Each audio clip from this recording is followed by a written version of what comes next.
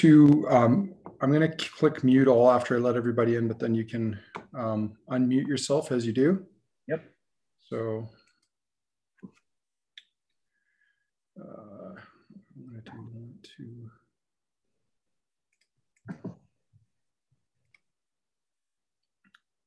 Hey, everybody. Thanks for joining us tonight. We're going to get going in a minute's time here. So thanks for your patience. Funny little story. We're so used to doing most of these tastings at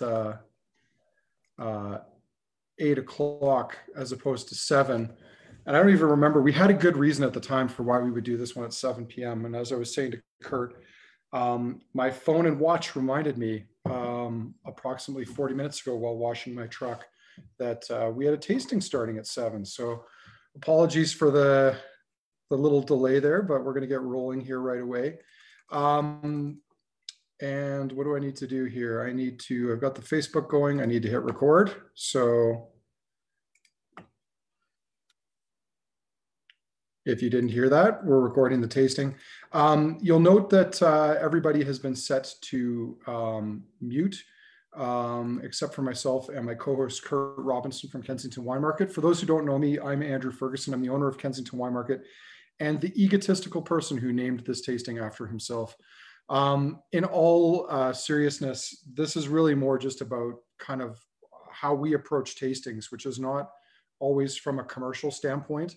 In fact, looking at what we're trying tonight, I think we only have bottles of maybe 3 of them to actually sell. But our tastings, and I think some of our best ones, Kurt, you may agree, are the ones where it's like, well, we want to try that. We don't want to just sell it all, because that's no fun. I mean, it's great that people buy it and put it in their collections or hang on to it and put it up for auction, but it's kind of fun when we get to try some of those whiskeys. And I mean, if a whiskey tastes good and no one tries it, is it actually good, Kurt? I think we saw that in our last tasting, right, where we opened the 2 bottles of Springbank 25 we got, and I think it was a pretty warm reception we got to that concept. So yeah, I mean, those were literally the only 2 bottles we received, and I stand behind that decision. It also solved another problem, which was we only had 2 bottles, and no matter who we picked, there would have been angry people that didn't get bottles. So this way, 80-ish people got to try them. So there you go. That's fun. All right, lineup for tonight, ladies and gents. And Kurt, I might impose on you to type this out now that we've got most of our intended audience in.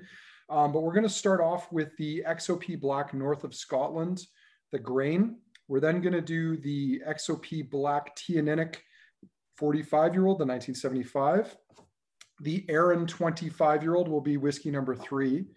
The Johnnie Walker Bicentennial Blend will be 4. Then we'll move on to the XOP Black Glenrothes 1989.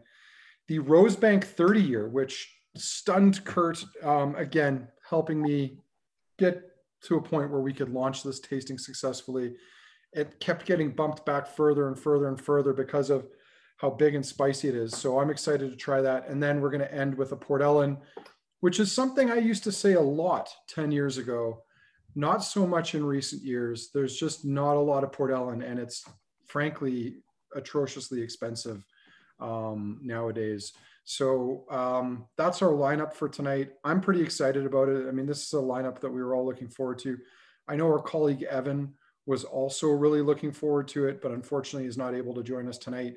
Fortunately, his samples have been protected at the shop, so he'll get to try them just as soon as he gets a chance. For the 2 new people who've just joined us, I've put the order that Kurt typed out earlier back into the chat there, so you can see where we're going with this. I like to pour mine out ahead of time, partly because they're going to open up in the glass and evolve, and partly just so that I don't have to fumble with the bottles or the tamper-proof seals when we get rolling. So if you have enough glasses, I encourage you to do that too. Having a glass of water on the side doesn't hurt. And there was one other thing I was going to say before we get rolling on this. Must not have been important. So safe ride home. I did, and in a freshly cleaned truck. So I'm proud to say my truck is in fine fettle. at the moment. But Kurt, North of Scotland, this is a whiskey we've not had a ton of at the shop. I know we had a semi-official release because I believe the guys who own the Whiskey Exchange bought essentially, I think, a big chunk of what was left of the North of Scotland grain. And most of this goes back to the 60s and 70s. And they bottled a 50-year-old a couple years back. This is an independent bottling. But it, you know, at one point, I think it was a rather large grain distillery, but it's been closed for some time now. Yeah, I think it's turned more into a brand than anything. I think they're still bottling under the name. And I can't remember the grandson's name of the founder, but I think he's the one now in charge of it. But the distillate, you're right, that, you know, that 50-year-old previous edition we had in that big piano black box and everything. That one, it took a while to sell, and it was kind of hard to understand when it was like, as you said, it was an official bottling with a 50-year age statement. I was dying to try that bottle, and I almost pulled the trigger a couple times, and unfortunately I didn't, and it did sell eventually. But I think we are going to get some back, because unlike, say, this bottle, which is a single cask, when it's gone, it's gone. And unfortunately, we're trying to get more of this one. I know we have a customer out in Victoria who's desperate for a bottle of it. But we only received 3 bottles of this. Again, this comes back to that idea of how good a business decision is it to open something when you only get 3 bottles. But again, we haven't seen like this many of these XOP black whiskeys for a while. And I was just tempted to try them. And my only regret was I really wanted to include that Port Ellen 40-year-old as well. But that would have dramatically increased the price of this tasting. In fact, it would have almost doubled the price of this tasting. So we had to draw the line somewhere. So 40.7%, perilously low to no longer legally being whiskey anymore. This was matured 50 years in a refill sherry butt, bottled at 40.7%. And that's kind of an interesting point to draw on, because I didn't realize this until about 4 or 5 years ago, but you lose about 1 to 2% of alcohol, or you can lose up to 1 or 2% of alcohol between disgorging the cask, running it through the filtration system, and bottling it, which is crazy. I mean, if you have a whiskey at 41%, potentially it could no longer be legally whiskey by the time it reaches the bottle. So it's kind of dangerous to leave some of these casks at that low level. What do you get on the nose here, Kurt? It's I love that it's refill sherry on this one. Nothing active or anything. It's been kind of restrained, obviously, if it's lasted this long in sherry. But you're almost nudging into malt territory. It's grain. You can tell it's grain, but there's a lot of fruits that are, I would find, a little bit more prevalent in, you know, maybe a third fill bourbon barrel with this kind of age on it, or something close to this kind of age. You know, Kurt, it's funny you say that, because you know what this reminds me the most of on the nose? Did you ever try that Gordon MacPhail Long Pond it was either a 1941 or a 1942 rum? It reminds me of that. It was a 58-year-old bottle of rum from way back when. And it had this big note of, it was both spearmint, but then also like linseed oil. And I'm kind of seeing, I mean, I'm not saying these two are the same, but where you're going with that is, like, someone could pour this to me blind, and I would struggle to identify that it was a single grain. My brain might be tempted to think that, oh, maybe this is just a slightly unusual bottle of cognac, an old bottle of cognac, or like a slightly unusual rum. Like, I think that's when some of these spirits get so old, and now after 50 years, most of what's in the glass is that character that's been pulled from the wood and that oxidation in the wood. You can kind of lose some of that original spirit character. You want to hear something crazy? That 41 Long Pond, 1941 Long Pond, I still have a bottle upstairs that's got about this much in it. Yeah. Crazy. It was a wacky rum, to say the least. And I remember when we had it, it wasn't atrociously expensive, but it wasn't cheap. Yeah, it was less than $1,000. And like, people just, you know, even people who loved rum, they just couldn't wrap their head around it. But made during the war, it was kind of mental. So tasting note here, those things, right? Like, when we get a group of people, and I can't stop smiling with a lineup like this. We got a group of people here that are sitting around drinking 50-year-old whiskey or 30-year-old whiskey and stuff. as like our opening dram of the night is a 50-year-old. That's a pretty amazing night. It's a good starting point, I think. You know, it's setting the tone off on the right level. The palate on this, same thing. Like I can, knowing that it's a grain, it makes sense. It makes sense that this is grain whiskey, but I think I would honestly really struggle to, if I was just poured this blind, told it could be any kind of spirit in the world, I would really struggle to pull out that this was grain. Peter here, or Paul Parson, rather, here in Calgary said, canned sweet black cherries for him and syrup on the nose. I'm getting, a mix of, I mentioned that before, a little bit of linseed oil. Not surprising, you're going to get some woody, oaky characters given how old this is. But I'm also getting like old leather sofas. It's going into kind of tobacco tones and chocolate. And the sherry's not overly active. This is a refill, but 50 years in there is a long time. And, it's interesting how close the flavor profiles of a malt and a grain can get after 50 years in the barrel. I also get a little bit of like sunflower seed, like the outside shell of sunflower seed on the palate. And take some of you guys back, and we're all old enough here. I get something on the palate too that's, you mentioned the woodiness. It's like chewing on one of those old yellow HB pencils in school. It's like throwback experience. Mm-hmm. Yeah, it does have, and I use this quite a bit, but not often with grains. It does have that antique profile to it that just the second you nose it, the second it hits your tongue, it's old. You don't know how old, but you can tell this is something that's got some age on it. Arran saying, I'm not sure what the stunning Disney for connoisseurs. Maybe that's the tasting, a reference to it, but if so, that's great. And it's Paul's also saying Dictador on the palate. I'm assuming he means Dictador rum on the palate. Some of those ones, like the extra old series, they had the Insolent and the Perpetual. I forget which one it was, but the Perpetual one was like, it must have been a virgin wood, or I think they intentionally sort of burnt sugar onto the cask to create that profile. I can sort of see where he's going on this because it is quite decadent.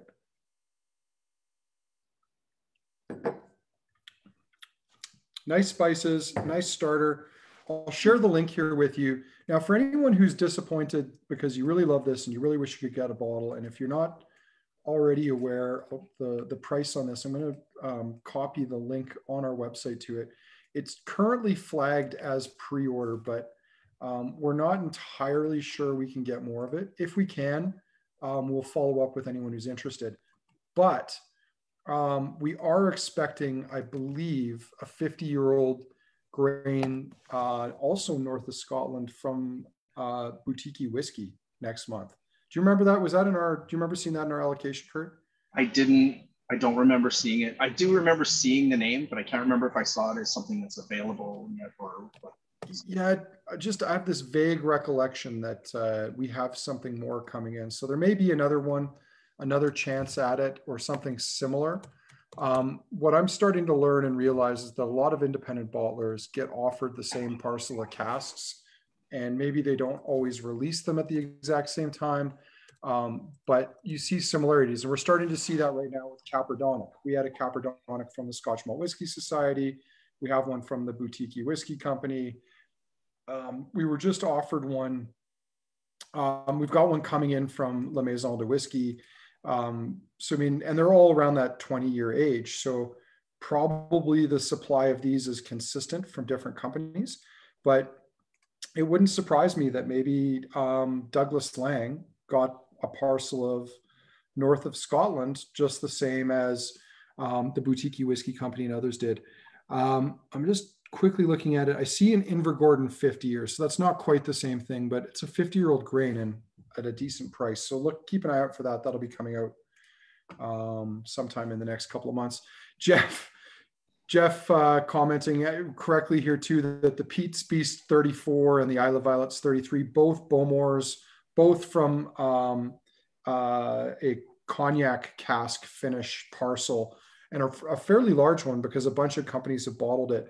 Yeah, you do see some of this with some independent bottlers, that some of them seem to get access to the same interesting parcels. Incidentally, on that note, we've been waiting for the Pete's Beast whiskeys now for 3 months due to COVID, Brexit, shipping containers, now fires between BC and Alberta. They are coming, and apparently possibly very soon, but no one's really sure. So if you're waiting on one of the new Pete's Beast releases, it's coming eventually. As one of my colleagues said in a tasting last week, this stuff's been maturing for up to 50 years. You can wait a couple of weeks or months if you have to get a bottle of it. What do you think, Kurt? Should we move on to the Teaninich 1975? I've been waiting for this one since it landed in the shop. One of my favorite distilleries, and this is unquestionably the oldest whiskey we've ever seen.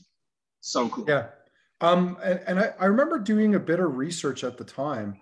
I seem to recall that this might actually be the oldest bottling of Teaninich that's ever been done. Go ahead. I would believe that. Yeah, I've never heard of anything older than Teaninich. Yeah. I've seen the odd thing here and there. There's been older bottlings from the Whiskey Agency and Malt Barn and guys like that, but I don't think anyone's bottled anything older than that. But again, let's talk about similar parcels of casks, because I'm not sure we bought any of it, but I'm pretty sure the boutique guys had a similarly old Teaninich as well. And that was something that we were looking at one point. So what can we say about this? Again, just 3 bottles of this came into the market. Kurt was excited to try it. I was excited to try it. I'm going to show the bottle here because they're kind of cool, and it's sort of interesting. Douglas Lang. I got to make sure to keep my clans straight there. The Douglas Lang guys with their high-end bottles here went with glass stoppers, which is a bit of an unusual move. Probably some people aren't fans of it, but Kurt and I can both attest, and I'm sure many of you guys can too. Like, there's a lot of times when you open a really old bottle, maybe something that's been sitting in your collection for a few years, and if you're not careful, the cork will break. So I'm not sure entirely what their reasoning justifications, but this range comes with glass stoppers in them. They are easier to open than they at first appear. Don't just try tugging on it like a cork. You kind of have to nick it up first, just shift the position, and then it pops off. But this is the XOP Black Teaninich 1975, matured 45 years in a hogshead. I guess we're going to find out whether we think this was a sherry hogshead or an ex-bourbon hogshead, bottled at 41.6. So again, it's dropped down a lot. I think what we can expect here is hopefully like some tropical fruits starting to come out of it, because this is a cask that's been maturing in a hoggy for a long time. So we got 3, right? We only received 3, yeah. And we cracked one. I think you sold one. We cracked this one. Mm-hmm. And then I think I might have told you, but we had a lovely, lovely lady come into the store looking for a gift for her partner. And she was looking to spend somewhere around this. Not a cheap bottle, but I was like, that's the one I want the most. She goes, tell me why. So I kind of explained why I was passionate about it. She goes, yeah, but more importantly, it's going to be a great gift for my husband because it's got a big P on it. And my name's Pam or whatever it was. And it's 1975, which is my birth year. So it's a great gift for him. So I was a little confused by that one, but I can't lie. Letting her take that bottle was like, man, he's got a great gift coming, but I can't tell you how jealous I was. And I was eyeing that bottle, and I waited too long. It hurt just a little bit. It did. Is what you're saying. Yeah. I mean, I'm glad it got a good home. And, hopefully in a home like that too, it'll be appreciated. It'll be someone who's going to crack that bottle open and drink it because they can. Yeah, I mean, it's funny. We've had fancy bottles go out for even, more tenuous reasons than that. So that's funny though. Nose, Kurt, what do you think of the aromas on this?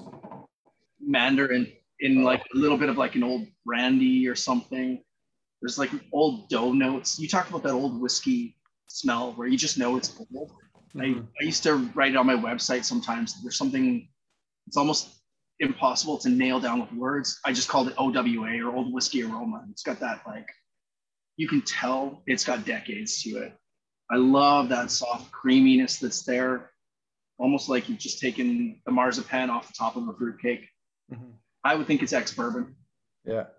I'm leaning in that direction too. Like for me, it's just a tropical fruit bomb, like mango, papaya. There's a nice peppery spice in there as well too, like kiwi fruit. Like I'm just getting a whole bunch of, you know, bright, exotic, sweet fruit tones from it. It's so soft. You move into this really nice, subtle, like fancy Italian leather, a bit of dark chocolate, like not a ton of it, but there's just it's like little shavings of dark chocolate coming off of it as well too. You know, it's very possible it's like, if it's not bourbon, it could be third fill sherry or something. Sherry influence, not aggressive by any means if it is sherry. I honestly can't tell on this one. It could be I mean, the other thing too is it could be American oak sherry, right? Like Yep. when we say sherry, we're generally oversimplifying, and the reality is there's both American oak and European oak sherry casks. But you're right, if this is second or third fill and it's an American oak sherry hoggy, you wouldn't expect to get much sherry character off of it. But yeah, this is just, it's soft, it's subtle.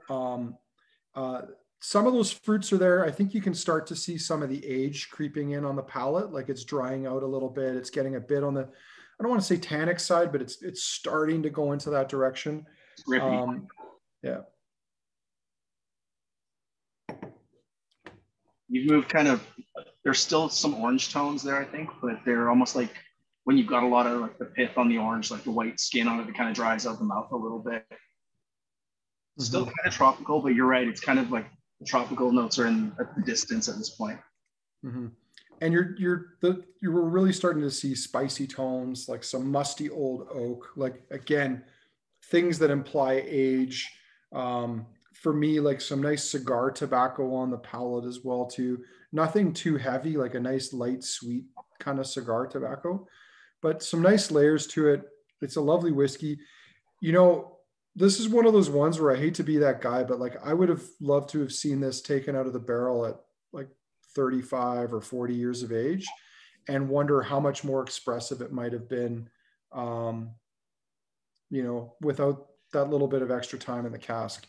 Yeah, it's a little long in the tooth for sure. I think I hope for a little bit more on the palate, but I am not complaining. Somebody's pouring me that, and if that bottle was still available, I think I still want it. Paul and Roy, our friends here in Calgary, said they compared it to the Scotch Malt Whisky Society bottle. This ain't no pussycat, saying it's directionally very similar. Sky Andrews in Vancouver, oranges. Jess to the north. I'm assuming that's a reference to something earlier on that I didn't quite catch. But the bottle that Paul and Roy are talking about, 59.58, I believe that's a Bladnock, and you know, some of those Society Bladnocks we had were lovely.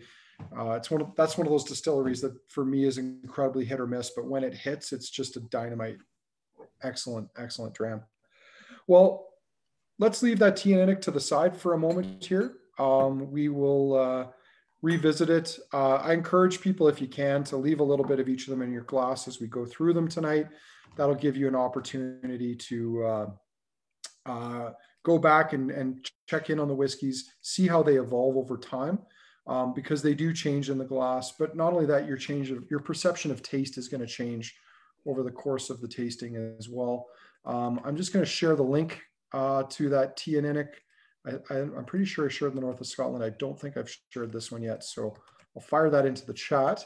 And then we are going to move on to something I am extremely excited to try, because I'm a huge fan of the distillery. We're on to the Arran 25-year-old.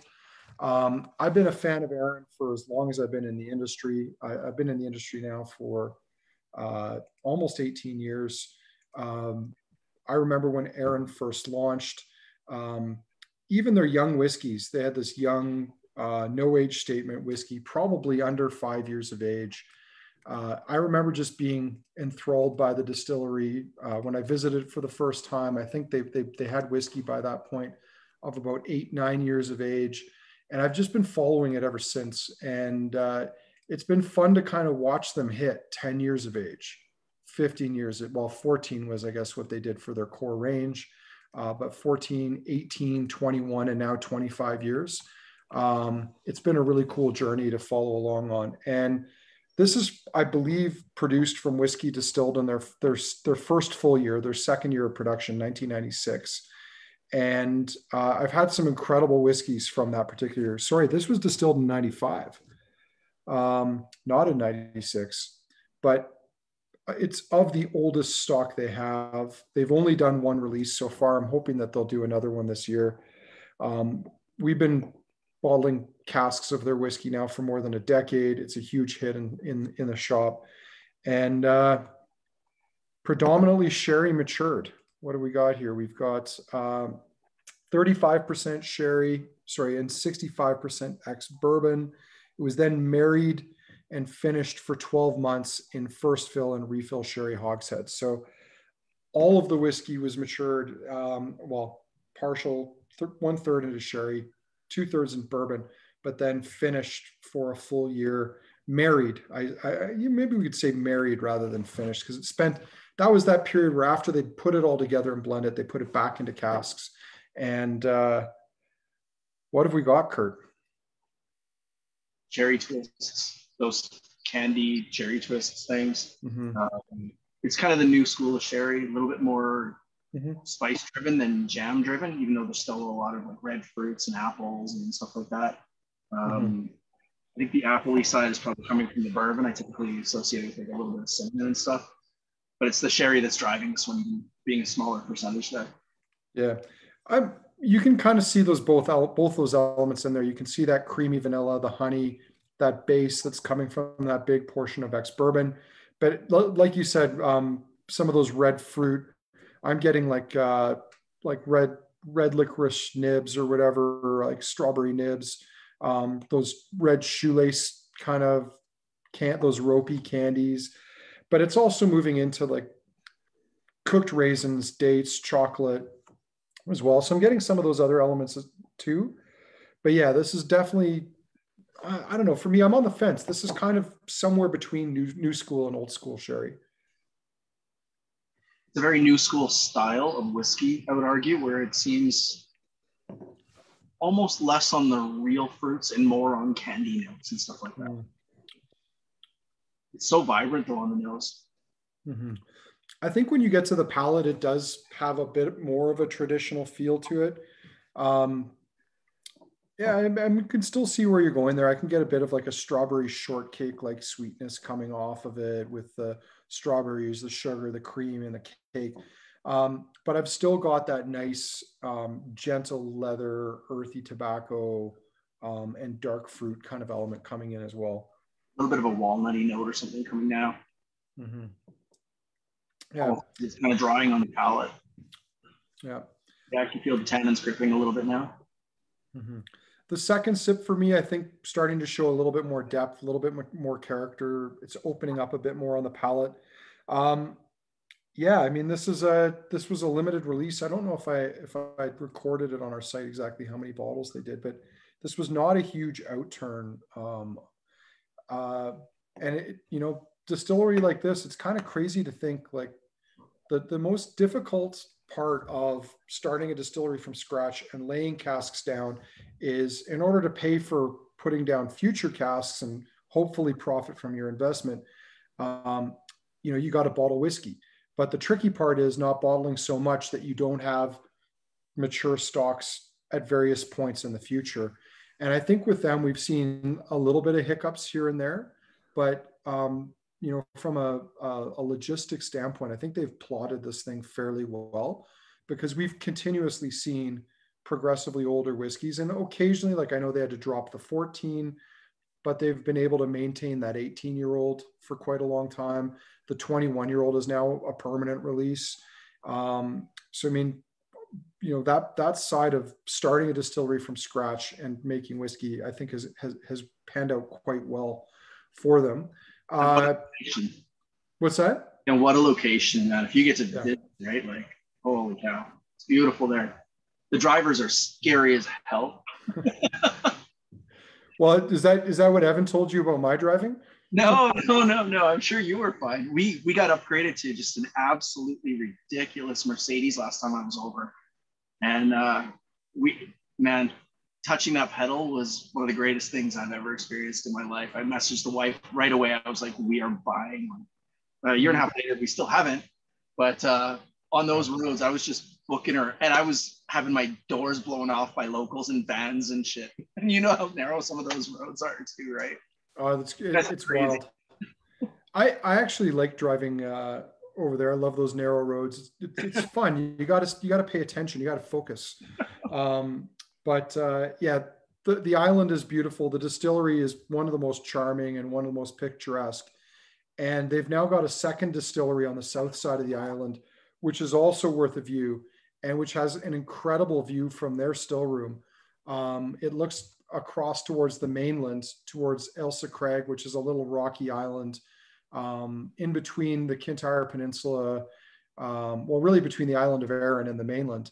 And it's where all the curling stones are harvested from.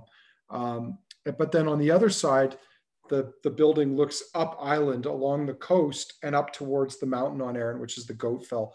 Both of their distilleries are very picturesque. And Evan and I were over there, shortly after, I think Kurt was a year and a half ago, almost 2 years ago, Kurt, if we think about it. And we got to try the spirit coming off the stills at Lag, their other distillery, and it's absolutely phenomenal. And I can't wait to see that come along. But I think the 25-year-old, first 25, it's a nice whiskey.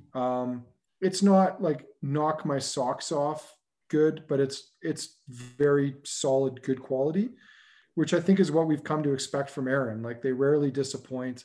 We don't come across too many bad bottlings from them. Arran asking if we have this. We do not have any of this in stock, unfortunately. We were lucky to get an order of it. And because somebody else somewhere in the world canceled, we were lucky to get a handful more bottles, but unfortunately, it is gone. The 21-year-old, we've got Arran and Claude saying that they like this better than the 21. The current bottling of 21, I think we're not quite as happy with as the previous one. But I think where you always find good quality is the 18 is still like knockout when we have it, which is, again, not right now. It's one of those things that comes in and we get as much as we can and then it sells out very quickly. But it's good value. And I think you could also say that about the Arran 25-year-old. For the oldest whiskey this distillery's ever put out there, if you compare it to what other companies are charging for their 25-year-old and the fact that this was their first, 540 was a very fair price for it. And I think the best things I can say about Arran is that their quality is great. The people there are lovely. They're a great company to work with, but their prices are always very fair. They've got to go up like everyone's do to a certain extent over time. But when they go up, they're never crazy. They're always very fair and very reasonable increments. And they bottled 46. We love that too. Lots of love for Arran. Mm-hmm. Benoit did ask earlier, and I didn't miss that question, Benoit. Do we have an Arran coming? And actually we do. We have a new Arran single cask in the pipeline. Kurt, I think, asked me this the other day. He's like, do you know what all casks we have coming? Because we try things, and I'll ask Kurt and Evan and Sean and some of the other guys for their opinion, and then we commit. And then, it shows up one day and we're like, oh yeah, that was coming.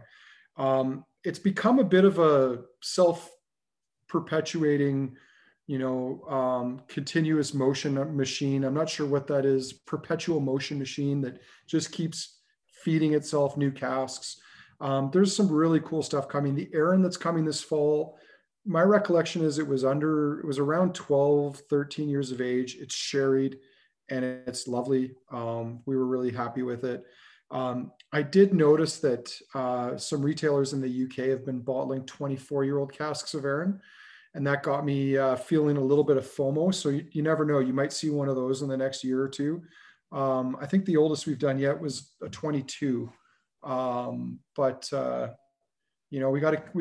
gotta space some of these things out. We've got some other mature, interesting single casks and projects coming, including we have a family cask coming next year from Glenfarclas, which to be honest, I think all of us were kind of not expecting, knowing what family casks go for these days, that we were going to find something that we were happy with, that the price we could live with and make it work as a project. But it's our 30th anniversary next May, and that might give you a clue to how old this family cask might be, but we're extremely excited about it. So it's going to be really cool. So that's coming in the pipeline as well. Let's talk Johnnie Walker Bicentenary Edition. Again, because I was washing my truck and not at home preparing for tonight's tasting, I actually have very little information on this whiskey. So I'm going to have to quickly pull it up on our website, Kurt, so we can talk about it. I just so happened to have opened the packaging today and taken out the little book that was in it. So look at you. Well, Kurt, we're not just keeping you around for your palate and your good looks. You're adding a bit more character and depth to this event. Keep talking. I like where we're going here. I'm going to bear with me for a minute. I'm going to read you something because I kind of think it's cool and leads into a little bit of the concept that went into this one. Because I think a lot of people, and this drives me kind of crazy, are really dismissive of Johnnie Walker. And I kind of think it's one of the best brands in the entire whiskey world, to be honest with you. The only one Kurt, is the red. I think I need to take some credit for doing that, because I have talked some trash about Johnnie Walker over the last few years, but mainly to do with how disappointing I find the blue label now compared to, say, 10, 15, 20 years ago. It's been this slow decline. But we did a Johnnie Walker tasting last summer. We did the gold, the black, the double black, the platinum. Everything in there was brilliant except for the blue. Yeah. Black label. The black label was great. And the black label for me, the gold, they all showed really, really well. Yeah. I'm going to have to eat some of that. I was impressed when they came out with the Port Ellen and the Brora editions. I thought those were really well done. Mm-hmm. Probably I have not given enough respect to the younger stalwarts in the Johnnie Walker range. Well, I think we do have a new one in too that I think we might, we have two, no, just one actually, that we might need to use in some kind of tasting if we can get enough for it too. And that one's that Legendary 8 that's got some Brora in it. Mm-hmm. Having said that, I don't know if you actually knew it. This one has some Port Ellen in it. Ooh. Well, Kurt, tell us about, I interrupted you. Tell us about the Johnnie Walker Bicentennial blend. I'm drinking good whiskey now. I talk a lot too. So. And it's technically, someone's corrected us, it's the Bicentenary. I don't know why we've got Bicentennial on this, but it's Kensington Wine Market. We're good guys. We have fun. Everybody loves us. We get details wrong from time to time, and it all comes out in the wash. We drink a little bit. We get paid to drink. That's right. Our biz. All right. 200 years ago, our founder, John Walker, first opened the doors of a small grocery store in Kilmarnock that would go on to change the world of whiskey forever. The aisles were packed with the exotic ingredients that marked this rich era of exploration. Flavors and scents from all across the globe. Hyson tea from China, dark pepper from Jamaica, Italian licorice, and of course, Scotch whiskey. From their vibrant store teeming with produce, John and his son Alexander and late grandsons began their pursuit of creating whiskies which none could rival by bringing together whiskey from the four corners of Scotland. He says, Master Blender Jim Beveridge and his small team of expert whiskey makers have drawn inspiration from the thrilling flavors listed on an original inventory from John Walker's store. Using this as a window into the world where John started, they have meticulously crafted a complex whiskey with rich layers that reimagines the kaleidoscope of exotic flavors that shaped our founder's imagination. It's kind of cool. You're playing to the marketing and all that kind of romance and all that cheesy shit that we kind of get sucked into. But I like the story. I thought it was cool. No, for sure. Well, and I read what's his name, Nicholas Morgan's book on Johnnie Walker, and I mean it's cool to some of the stories behind these brands and how they came about are quite fascinating. I love the connection between Johnnie Walker and Joseph Kennedy, John F. Kennedy's father, and this murky deal that he did at the end, towards the end of Prohibition, to flood the U.S. with Johnnie Walker the day Prohibition ended. Or guys like the Dewar's brand. I mean, there's Tommy Dewar's. There's some fascinating tales in there. But can we just address for one moment, how appropriate is it that Johnnie Walker's master blender's name is Jim Beveridge? Like you can't make that stuff up. Like Jim Beveridge. Anyway, let's delve into this. This is a limited edition release. Limited. They are a big company, so those terms are all relative. And I will share the link here with the incorrect description of the bottle. But I'll plug it into the chat here for everybody. What have we got here? The base of this is 28 years old, so that's the age of the youngest component in the blend. Bottled at 46%. And as Kurt said, it's got a number of components. And I don't know if you mentioned these in your description, Kurt, but it's got whiskeys from 3 closed distilleries. Pittyvake, Cambus, and Port Ellen are in the blend. Wow, I can't believe we're 4 whiskeys into a lineup like this. And right now, this is my favorite bunch. That's high praise. Wow. This is a crazy one. There's a comment I just saw that said, this is a single malt, not a blend. The only way I would peg this as a blend is at the very end of the finish. It kind of goes into those caramel apple notes and stuff that's a little bit safe that you always find in blends. Mm-hmm. Jeez, man. And I think the peat on this one, that little bit of peat that's in there is a sleeper. It's kind of like with Amrit Fusion or something, where you're like, oh, it's sugar cookies and oranges and whatever. And then there's a little bit of a leathery peat note that sneaks in at the back end. This kind of feels like that to me. Yeah. This is very pretty. I think where it suffers for me a little bit is on the nose. I don't find I get as much from this on the nose as the others. And that could be just a consequence of blending. Like you're adding so many different elements together that maybe they kind of counter each other or balance each other out on the nose. But the palate on this is beautiful. Like it's silky, fruity, complex. I agree with you. You'd never know this was a blender, that there was grain in it until you get towards the back end of the palate.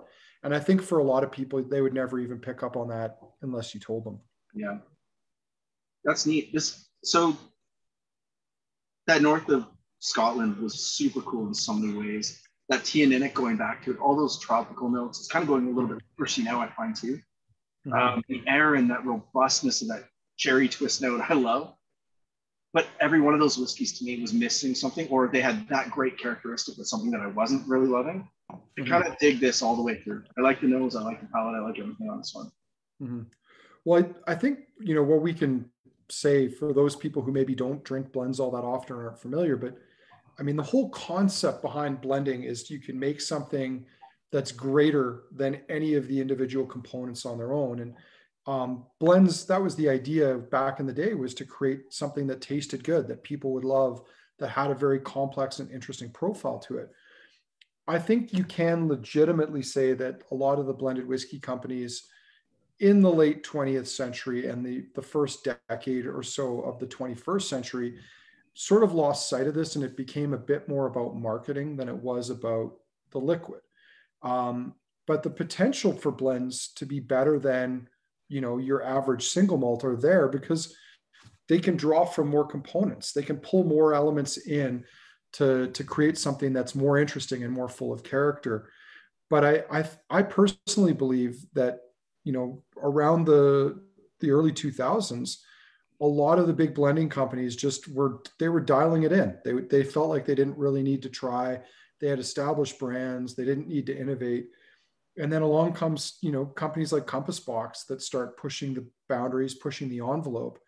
And then in the last 10 years, what we've seen is you've seen some of these big companies respond. The blender, Christy, I forget her last name, from Dewar's, who's been doing some really cool things with their cask selection on their blends. Like, Kurt, I know we were all huge fans of especially the 27 and the 32-year-olds they came out with in recent years. I think that's a direct response to the surge of interest in single malts, especially premium and like good quality single malts, but also some of these boutique blenders that have been, sort of challenging the status quo of the industry and showing that they can do better, or they can do as well at the very least. Yeah, blending to me is that thing that it's a frustrating conversation, because there's the two camps. There's the one that's like the Plato theory, where you take something like a Johnnie Walker or something and you put 28 different components in it, and all the highs that you would have had in there, all those bright colors, when you marry them together, they all look brown, right? It's just dulled it all down and taken away all the high points. And then you go to the other end of the spectrum, like you said, with Glazer. Glazer works like a jeweler. He picks like a brilliant malt as your center stone, and then he puts a couple of key pieces around it just to set it off a little bit. And that's the elegance of what you said. You should be able to make more than just the sum of the parts. Take something that is really good and elevate it a little bit. Mm-hmm. Blends can be yeah, they absolutely can. And if anyone else like Kevin, our friend Kevin Marinick in Vancouver Island, was confused because you couldn't see the links to the products, that's because for some reason, some of you may have noticed if you were logged on time, I sent a note to everyone in the waiting room that we would start a few minutes late. Well, it seems that I've been sending those links to people in the waiting room, of whom there are none. So that's a quirk about Zoom I'm only learning about tonight. So, yeah, we've only been doing these tastings for a year or so, and I'm only just figuring that little nugget out. But anyway, I'm just going to plug those into the chat here before we keep going. Yeah, and what I said earlier, I certainly don't want to give anyone the impression that I am or was anti-blend. In fact, quite the opposite. I'm a champion of, and I love good blends, but I think, and I needed to circle back and give some of them, like the Johnnie Walkers, another try. But for much of the last 15 years, I really feel it's been these small blenders that have been the ones making the most compelling and interesting blends. And I think it's forced the rest of the industry to respond and to come out and produce better blended whiskey. And, I look forward to seeing more of that because, I think there's actually a lot of middle-aged and mature single malts that a lot of big whiskey companies don't want to admit that they have, because then they'd have to drop their prices for their 25-year-old whiskeys and their 18-year-old whiskeys. I'm not going to name any names, McKellen, but I think there's potential there for some of those components, which I'm sure are incredible to be worked into blends, and maybe that'll see a birth in better quality blends being put out in the future, and some more interesting one-offs. Shall we go to the darkest one in our stable tonight? This is going to be a big one. Now, this one I almost thought should have been second to the Port Ellen, but there's a note or two in the one we'll do after this that just made it seem like it had to go just before that. But this is a really, really robust whiskey that to me should be almost at the end of any lineup, just based on the nose alone. I haven't tasted it yet, but. Well, and Kurt, I think I'm speaking for both of us when I say this style of whiskey from this particular distillery, without nosing it, is one that often gives me pause. Yes. That I feel it can go one of two ways. It's either going to be brilliant or it's going to be utter rubbish. And I've had both. Fortunately, there's no rubbish tonight, man. This nose is awesome. Yeah. Just plugging that in there now so you can all see. This is the XOP Black Glenrothes 30-year. This was 30 years in a refill sherry butt, which again, let's talk about that. Refill sherry butt that still has some color to it, 47.5%. Yeah, this is like stewed prunes, dark chocolate, like those dark chocolate covered espresso beans. Sky Andrews in Vancouver's saying sherry bombs. We're sherry bomb territory here. But one of the things that you worry about sometimes with some of these whiskeys, and I hate to say it, but we've seen a very high proportion of heavily sherried whiskeys, in particular from this distillery, that have had like either a mild to a very prominent sulfur taint to them. And this has none of that. But that's kind of what I worry about. When I see a really dark Glenrothes, that's what I mean when I say I think I can go one of two distinct ways. And this is not that. There's some softer tones in there too. Like there's some soft fruits, like quince paste. Go ahead. It's always a cheat when you say like fruit cake or Christmas cake, but there's a lot of that here, including that when you typically get not just the body of the cake, but that layer of, marzipan almond paste on top. Take that creaminess and smash it together like one big experience. Yeah, well, I'm getting that fruit, kind of like that fruit cake kind of tone too. I'm also getting like sticky toffee pudding and treacle sauce. Like this is big sherry, but without any of those, not just the sulfur, but really, at least on the nose, without any of those sharper, rougher edges to it. Like this is sweet, fruity sherry. Some marmalade, some stuff that's into those like more tangy tropical kind of tones. Not deep on the tropical, not Five Alive kind of territory, but like I do have to say, as a brief detour, I do see Dave is here with us tonight. I hope you did hear Andrew mention sticky toffee pudding again, because I know we've had that conversation a couple times, man, and I'm still waiting. Does Dave make a great sticky toffee pudding? He absolutely does, and we had one at his place, I guess pre-COVID. It was killer, a brilliant little dinner he put on. And we keep having discussions about another sticky toffee pud coming soon. So, well, I'm in. I'm a huge fan of sticky toffee pudding. True story, Kurt. And I don't know if you knew this, but my very first trip to Scotland is I was there for 2 weeks, and I discovered sticky toffee pudding. I mean, I'd had it once or twice before, but I discovered it on my first night in Scotland. And I was a train wreck. I was at Whiskey Live Glasgow. I ran into a bunch of people I knew. I stumbled off a plane. I don't even know how I found my hotel room, but for each of the next 13 nights, and I could do this because I was in my mid-20s at the time and not, mid-40s, I had a different sticky toffee pudding from a different place every night for 2 weeks. And I at one point considered having a blog where I just blogged about sticky toffee pudding and rated the best sticky toffee pudding in Scotland. And I can tell you the best one I had on that trip, and this was bizarre, was served to me by these 6 foot tall blondes in a pub in the town of Portree on the island of Skye. I later learned they were Polish, because you don't see a lot of 6 foot tall, at least back then, you didn't see a lot of 6 foot tall blondes wandering around Scotland. But it was this sticky toffee pudding drizzled in treacle sauce and drowning in vanilla ice cream. It was incredible. I had a similar experience. It wasn't as good as yours. It was on one of my, when I take the tour groups over, I think it was probably 2016 or 2017 perhaps. And we had haggis every day. We tried the haggis everywhere we went. I think the sticky toffee pud was a better idea. But if you are going there, Glenfiddich, their cafe, had the best haggis we had while we were there.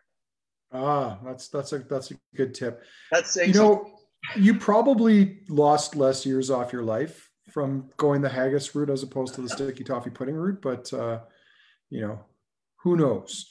Waiting for how to develop. Exactly.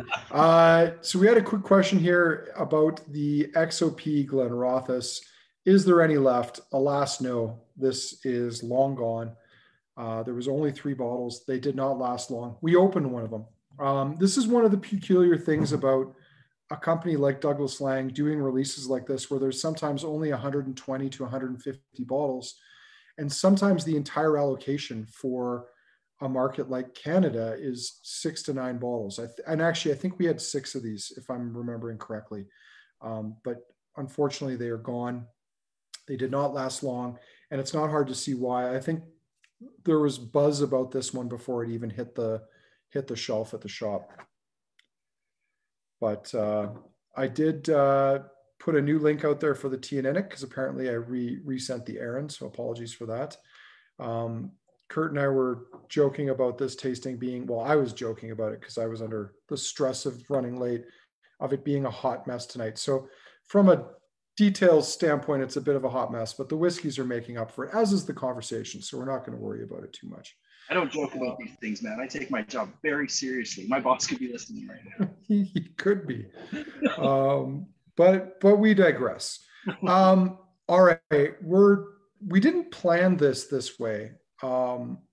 We are moving into the 2 most expensive bottles in tonight's tasting. Both single malts from closed distillery, well, technically closed, but reopening distilleries. I guess with Rosebank, we could say it's reopened, but Kurt, I don't know where you land on this, but I would ask, is the new Rosebank distillery still Rosebank, or is it just a new distillery that they're calling Rosebank? Yeah, Rosebank's a little bit different, but not too much. So any of the more recent closures, I want to hear the arguments in both directions. The older you go back for the closures, with the 80s distilleries closures and stuff, almost everything was going to be different.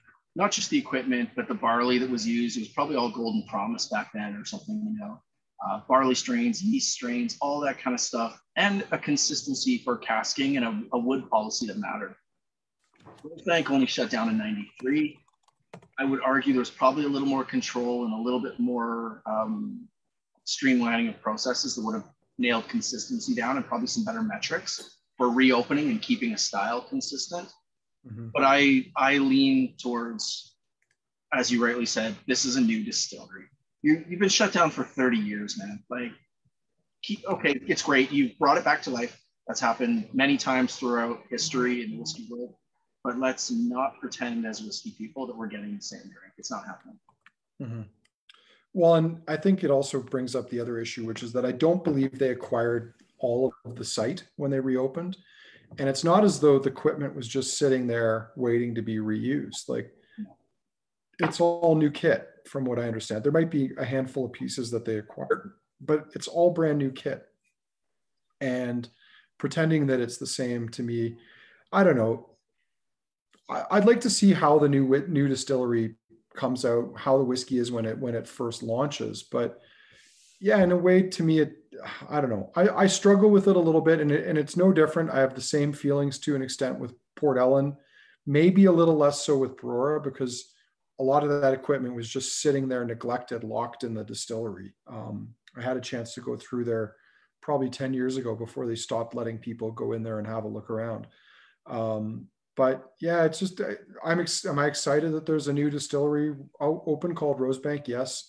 But I struggle with kind of equating it as being the same. And, to be honest, I think it'll be the same when Port Ellen opens. I'll have a hard time kind of looking at that as the same. To me, it'll be, kind of like Bruichladdich bottling Port Charlotte, like one of their whiskeys is Port Charlotte. It really doesn't have that much to do with the old distillery. It's just the name. So, but we'll see. Now, we put this whiskey in the lineup, or by we, I mean I put this whiskey in the lineup for a couple of reasons. One, I actually really wanted to try it because I have very fond memories of Rosebank.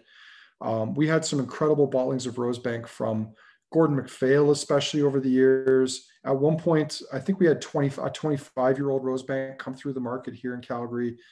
I had bottlings from Diageo's Rare Malt selection, other independent bottlers, and it's a whiskey that I've always loved.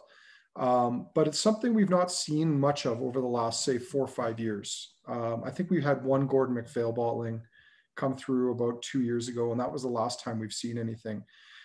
So I was excited to try it, but I also had an ulterior motive. We bought 2 of these, and the pricing on these is atrocious. It's atrocious, not because the company is selling it for too much, but because for some reason something got mixed up when they created their export price, and our retail in Canada is effectively double what it was selling for in the UK and Europe. And we have 2 bottles of it, and I wanted to get rid of one of them, and one way to do that was in a tasting. So basically all we did is recover the cost from one of these bottles, but the even better part is we get to try it, because otherwise I don't think we would have ever had a chance to try this whiskey. And Kurt, let's talk about it. Nose, what do you get? I'm so glad this whiskey's open now. I think we should use the second bottle in another tasting, because this is amazing.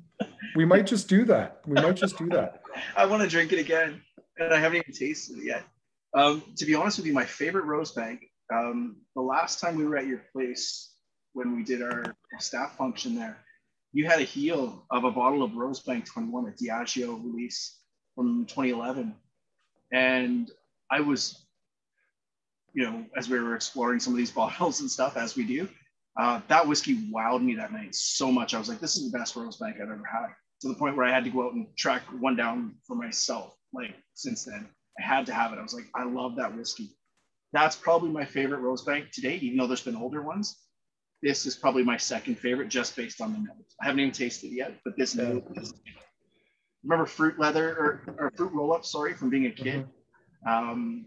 Splashed in lemon and sugar. It almost reminds me of the lemon sugar crepes my wife makes, minus the egginess. Lots of vanilla, custardy. It's very doughy. It's floral. This is a note that most of you probably won't get, but it reminds me of this very traditional Scottish dessert called Cranachan on the nose. Some of you might have had that before. It's a pudding. I've got nieces that live in the UK. They call everything pudding, but it's a pudding that's like boiled in the traditional method, and then I believe put in a cup with like berries and whipped cream. And it reminds me of that on the nose. Very, very delicate. What's that, Kurt? Right in my wheelhouse. I love this style. Yeah. So this was a release of, what is it here? 4,350 bottles. The cask mix was 62% refill sherry from refill sherry butts, and the rest from refill bourbon hogsheads, 38%. And it was bottled at a strength of 48.6%. And the palate. Yeah, the palate's got this interesting, like creamy, sweet floral thing, but with a really nice spiciness to it on the palate, a nice viscosity, and the finish is just long and floral. Lots of that like hallmark Rosebank, like lemon citrus note, some orange, some almost like a ginger spice or something. This is kind of almost underselling it, but it's like those orange and lemon flavored Starburst fruit candies, because it's waxy, it's sweet. It's not overly fruity, but those fruity tones are there. But a nice base layer of vanilla in this too. And it just smooth right through the finish. Yeah, this is a cool whiskey.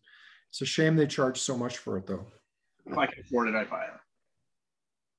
That's a little beyond me, but I would absolutely take that. Very pretty, very elegant. That's the first Rosebank I've had in 2 years. Other than, something that might be lingering around in my basement. We should check that soon. We really should. It's been a while since I've had a good rummage around the whiskey cupboards to see what treasures lie within. And it's never to do that by yourself. I mean, well, for the last year and a half, I've had to. The wife at one point, my lovely wife, was assisting in helping finish off heels, but not from a way that she cared or was enjoying them. But she would like shoot it and then like wince when she did it, because she was just trying to help get rid of some of the bottles. This is a true story. She's a team player in her mind, but not in mine. On that note, yeah, Dan, Well, we got 2 Dans here in Calgary. You never know. There might be an opportunity to help me out with some of my house cleaning, as it were, at some point here. Yeah, this is a fun. I mean, it's kind of almost like this would be a cool endpoint. Like, it's a good Rosebank. It's extremely well put together. Actually, you know what? This isn't the first Rosebank I've had in 2 years, because we had the Rosebank Grace as part of the Elixir Distillers Old and Rare tasting a couple weeks back. And it was good, but it might give you a sense of how much better this is that I'd completely forgotten that I'd had a Rosebank not less than 6 weeks ago in a different tasting. Yeah, this one completely overshadows that one. Mm-hmm. Very pretty, very elegant. Incidentally, it's good to know we've got so many good cleaners here in town. Incidentally, we have 1 bottle of this left in store, and I was going to do this regardless of how well it tasted. But if anyone wants the bottle, I'm happy to give you 25% off on it, which gets it close to being a fair price for what this whiskey is. But there's only 1. So if you want it, you can either email me or place it online and mention that I said there'd be a 25% discount. And they'll ask me about that in the morning, and they say, "Are you sure?" And I'll say, "Yes, I did say that." But if anyone does want one, I'm happy to do a one-time 25% discount on this, because part of me has been struggling with this one. I actually got in a big fight with the importer that's still denying that they mispriced it, but they totally mispriced this. And it's frustrating, because I think we could have sold a dozen of these if it was priced the same way it was in the UK and Europe, but it's not. So no point dwelling on it. We'll just enjoy this dram while we have it. Now, one other thing that we've not done for a while, and I jokingly said this to Kurt earlier, we're ending with a Port Ellen, and that's something we used to do a lot. I was always a huge fan of Port Ellen. There used to be, seemingly endless independent bottlings of Port Ellen 10, 12 years ago. Kurt's got more than a few of them behind you there, just to make you feel envious. I don't like showing such things off on camera, partly because I don't want people to come looking for them. Although I think your collection of Port Ellen might be a bit more extensive than mine, Kurt. Nevertheless, at one point, like we had Port Ellens for $150, $180 a bottle. I know that sounds insane today. I would buy every single Port Ellen that showed up in the market. We used to get a ton of them from Douglas Lang. I would say we got about 10 different Douglas Lang single casks of Port Ellen a year for a very long time. And we knew that wouldn't last forever. It was a closed distillery. But I think that period from when Port Ellen started to increase in price to when things went crazy was very quick. It was about a 3 to 4 year expanse of time, and it was an exponential growth curve. And since then, we only see maybe 1 to 3 releases of Port Ellen a year now coming into the shop. Unfortunately, Diageo doesn't play nice with small retailers like us. So also, they're not particularly good at, serving the premium whiskey end of the market in Canada. So a lot of those releases never make it here from the official bottling standpoint. But even the independent bottling ones now, we might ask for 9 bottles or 12 bottles of something, and sometimes we might just get 3 because that's all they're willing to sell, or that's all they're willing to allocate to the market. So that is the case with this next one we're trying here, the XOP Port Ellen 35. This is a 1983 distillation of Port Ellen, which is the last year the distillery produced. And Kurt, for the elucidation of others, what month did Port Ellen stop distilling in? May. Is it May? I thought it was March, but it's May. You may be right on that. Regardless, this particular one is from March, which would make it one of the last casks filled at the distillery. And this is a period, some people might wonder, why did Port Ellen close? Why are they reopening it? All good questions. But unfortunately, in the late 70s, they were producing way too much whiskey. They'd opened too many new distilleries. They'd increased production too much. And there was what was known as the Loch of Whiskey, the Lake of Whiskey. And it was feared this lake would never be drained because it was so vast. And it turns out in retrospect, that was foolish. If you give enough people with good palates time, they will purchase and drink or hoard that surplus of whiskey that was kicking around. But Port Ellen was shut down in 1983 because Diageo already owned two other distilleries on Islay. They owned Lagavulin and Kalila, and Port Ellen was surplus to their needs, so they shut it down. It was really only in about the early 2000s that I think the interest in Port Ellen really started to take off. There was a little bit in the late 90s, but it was really the 2000s when Port Ellen sort of shot to fame, by which time it had been closed for 2.5 decades. And, you know, there was a decreasing amount of this available on the market. I just scoured my shelves, Andrew. I've got probably almost 40 different Port Ellens, and I don't have anything beyond March. I'm wondering if you're right. But I swear there was a German gentleman named Holger Dreyer who wrote a book on Port Ellen, a hardcover book, incredible book actually, for having some neat photos and stuff. I thought he said it trickled into as far as May, but I'm going to double check that and I'll let you know. But proof is in the pudding, and it looks like I don't have anything beyond March. Well, you know, we do have some people on this chat that I know are particularly good fact checkers. So maybe someone will dig that up. I'm not going to lie. I also opened up my second favorite resource for whiskey facts to see if they had anything on there, which is scotchwhiskey.com, which unfortunately itself is now closed. But I believe, I don't know if it was Sukhinder Singh from the Whiskey Exchange actually purchased, or has at least purchased the information from it just to keep it up, but it is still up. And I'm looking on their site and it does mention closing in 83, but they don't mention the month. So I guess we'll have to figure that out at a later date. Cool. Another tasting with another Port Ellen. Yeah, we'll have to. There's another one in the cabinet that you were saying you really want to. Yeah. Well, if we can get enough people to contribute $250 a person to open that 40-year-old Port Ellen, we'll do it. And then we can find some other whiskeys, like it could literally be some bog standard stuff just to round out the range so we can all try Port Ellen. I'm game for that if other people are. 6 drams of Johnnie Walker Red and Port Ellen. Close it out.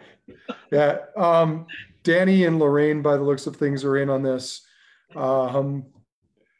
And Sky. So we've got a few people who are already in. You know, that in a way could be a very funny tasting. Like literally just put on a rando tasting for the sole purpose of opening one bottle that is completely out of league of everything else you're featuring. You know what? We might just run with that. Watch this space. Love it. All right. Kurt, Port Ellen. Let's talk. Ooh. The nose, I wasn't getting a ton off the nose. Like there were some nice notes in there. So I just took a sip of it and it's very relaxing. It's very calming.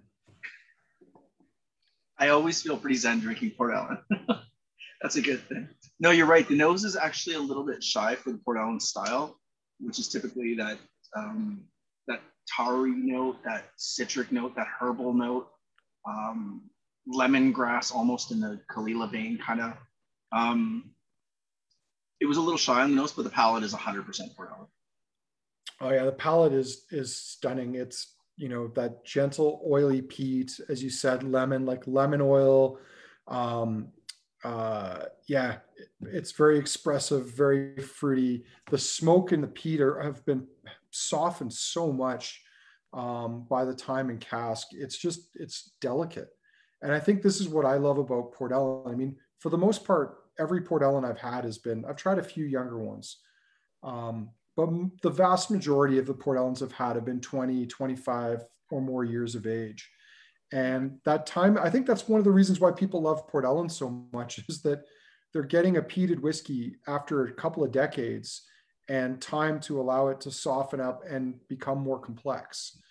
And, maybe if we had more access to other peated malts from Islay, from refill casks, which a lot of the Port Ellens are, at 20 to 35 years of age, we'd all be oohing and awing more about, old Kalila, about old, like Lafroig. I mean, granted, we've had quite a few 25-year-old Lafroigs, but I mean, we've not had a lot of Lagavulin at this age.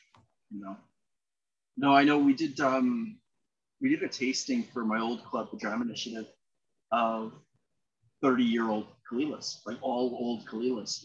And they gave, give or take, a year or two on either side kind of thing.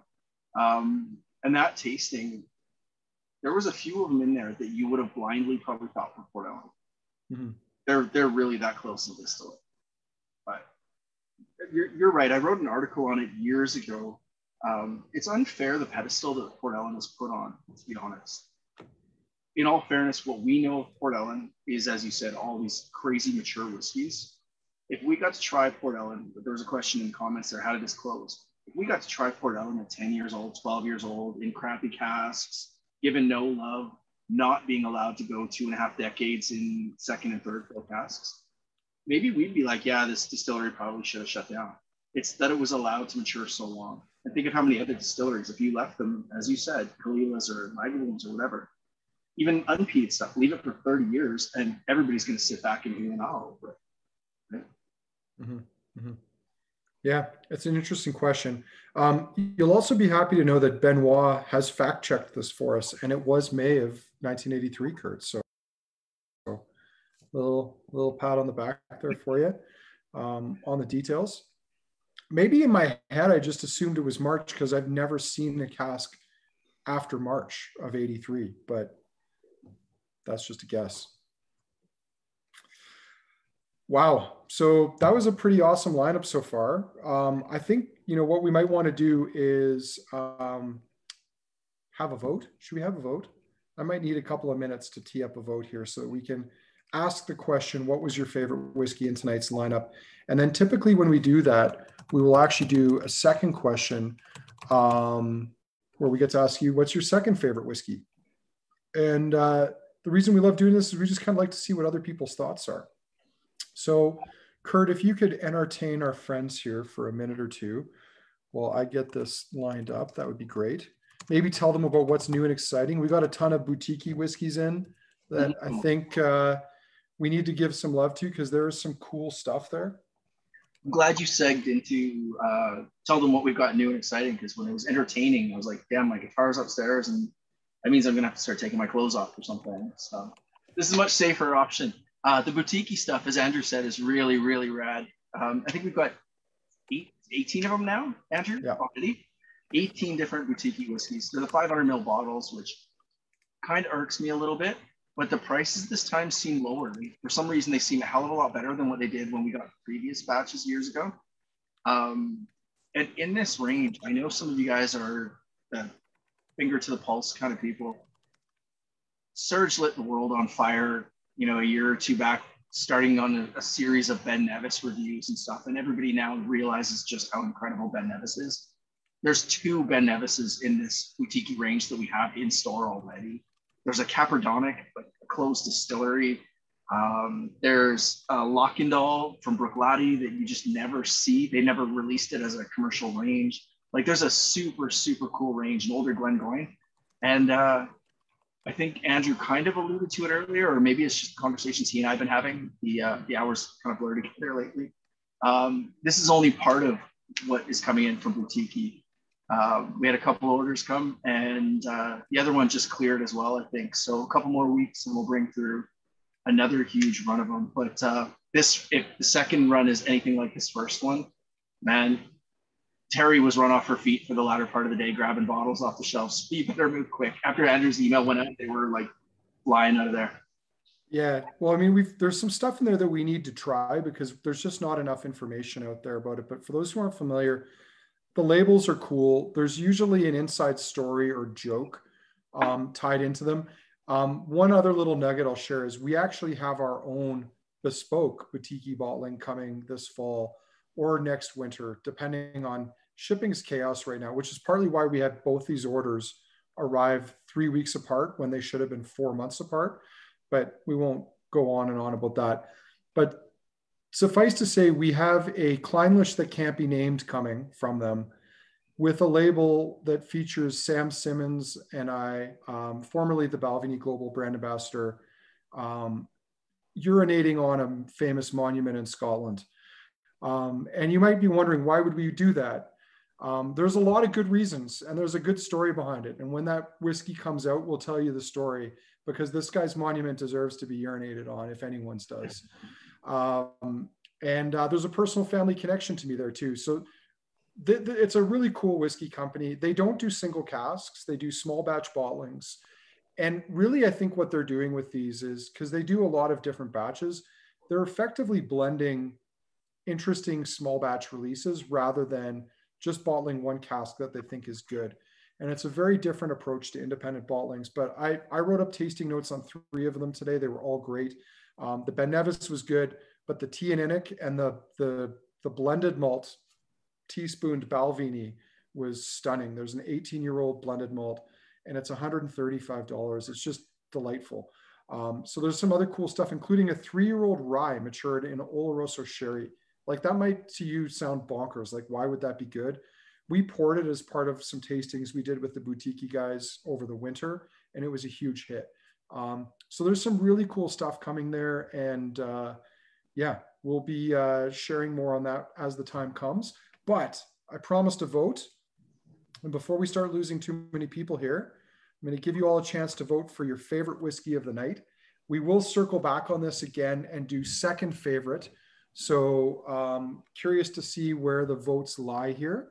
And then, you know, Kurt and I'll kind of give you our thoughts on this. And there's been too many good ones tonight for me to just go off the top of my head here. But we'll try to hold that in, Kurt, so we can get everyone to give us their 2 cents before we share ours.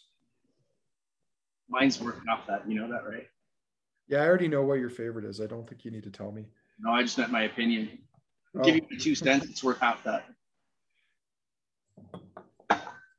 Well, I mean, that's kind of hard to pay for now because there's not even pennies. I know. So I have to give you 5 of my thoughts, which is like torture. The nose on that Port Ellen is starting to open up a little bit more. I mean, Christ, it's been in the glass an hour and a half. Like, how long does it need to open up? So for those who haven't figured out, and unfortunately, if there's 2 of you, you only get 1 vote if you're sharing a feed tonight. But there's still 6 votes outstanding. We're going to give you 30 seconds to vote for your first favorite, and then we're going to move on to second favorites. But right now, it looks like the Port Ellen has got a somewhat commanding lead. After, you know, the Glenrothes is a close second, and then the gap widens. And I have to say, Kurt, just going back, the nose on that Glenrothes is, I mean, it's everything you want a 30-year-old sherried whiskey to be. The palate, I think, arrives a little bit dry and kind of chocolatey for me, but then the mid palate explodes in more fruit and stuff. I love it. Great style, good old school sherry. You know what we're going to need to tee up for future tastings like this, because, and again, this is one last thing I'll say before we need the Jeopardy theme song for when we're counting down the amount of time people have to submit their votes. I think it would just be a nice little touch to add that in there, as long as they don't sue us. As well as being a hurry up, right? That's right. Okay, so here are the results. I'm going to share them now. So the Port Ellen somewhat stole the show along with the Glenrothes for round 1. Round 2, I think this is usually where we see the more interesting results. So this is for your second favorite whiskey of the night. I often know where the first favorite is going, and I was right. I thought it was going to be the Port Ellen or the Glenrothes. And that's exactly where it went. But I'm really interested to see where the second favorite lands tonight.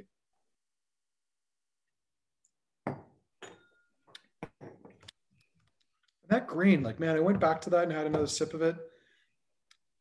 Beautiful old grain, shows really, really well. A few of you who voted the first time around can still vote, so I don't want to end that. Maybe while you're trying to figure out, those of you trying to figure out how to vote, I will share quickly. We have a handful more tastings coming up before the fall. we're taking a pause in August because we've been doing a ton of tastings, frankly, since January, since we finally got the permission from the Alberta Liquor and Gaming Commission to start filling samples and putting on tastings. But coming up next Thursday, stumbling blindly into some exciting new whiskeys. This is our first blind tasting in a while, and it's our first truly blind virtual tasting. We've done some for the Scotch Malt Whisky Society, but we usually give them some details. This one's completely blind. We have 7 whiskeys, aged up to 27 years of age. It's a cool range. There's still 7 spots left for that. That's next Thursday, $40 to register. The Scotch Malt Whisky Society virtual outdoor tasting is coming up August 5th. And then Evan's got a bourbon tasting on August 12th. Oh, that jumped ahead there. There is one other tasting that we're going to be putting on August 20th. Some of you may know we just got in a fabulous new cask from the Teeling distillery, an Armagnac, either matured or partially matured or finished cask, one of those 3. But it is lovely. And we are going to be lucky to be joined by Alex Chasko, who is the master distiller from Teeling, and he's going to be joining us on, I believe it's Friday, August 20th. That should be up on the website in the next couple of days.